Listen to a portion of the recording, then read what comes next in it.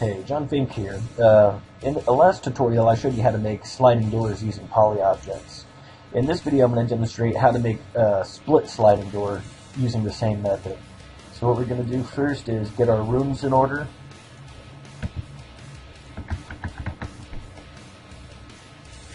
And make a hallway to connect them. And then make a place for the actual door itself to go. And split it.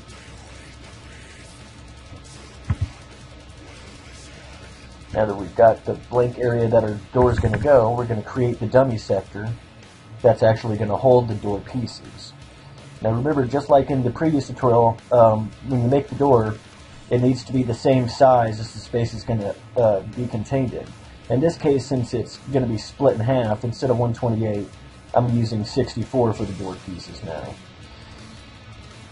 Okay, with that in place, let's go ahead and go into sector mode, select the inner sectors of the doors you created, and hit delete to make them single-sided. And now we're actually going to set up the door pieces themselves, or the poly object pieces themselves. Going to select the rightermost on this door, and give it a poly start line. Okay, and this we're going to call it poly object number 1. And in this case, we're actually going to use the mirroring. It's going to mirror poly object number 2. And the sound sequence is just as it was before. Since it doesn't use the built-in Doom sounds, you have to supply your own sound sequence.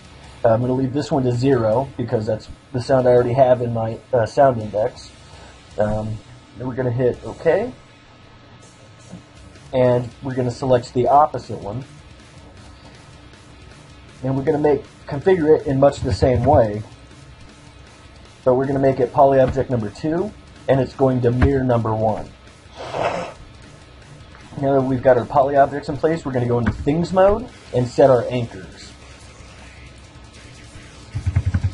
So here we're going to use a poly object anchor, and we're going to set that to an angle of 1, because that's how they use angles to reference the poly object numbers. So that's going to reference this one here.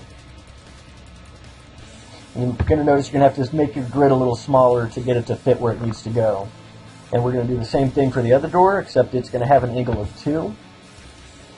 And we're going to set the starting points for these doors here. So that's going to go back to 1, and the opposite will be 2. And now that we've got all the poly objects and stuff in place, we can go about setting textures. In this case, these two pieces of the door will be visible when the door opens, so we're just going to give them a door track texture. And now we can set up our doors.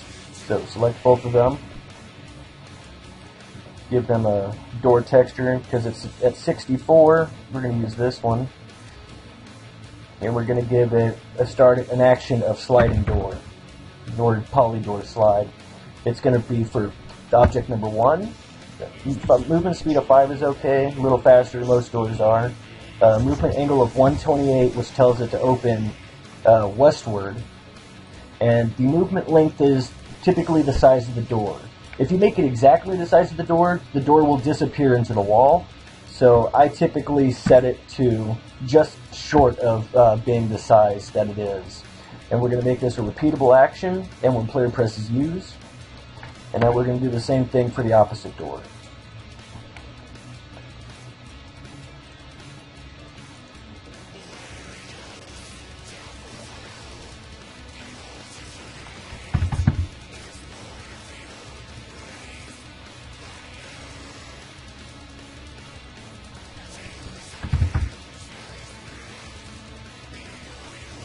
And now this one's going to be poly object number 2, and then everything else is going to be the same as the other one. And repeatable action, and when player presses use, put our character start in here.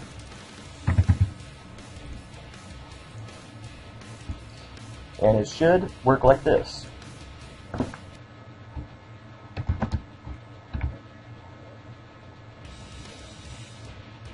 That's all there is to it.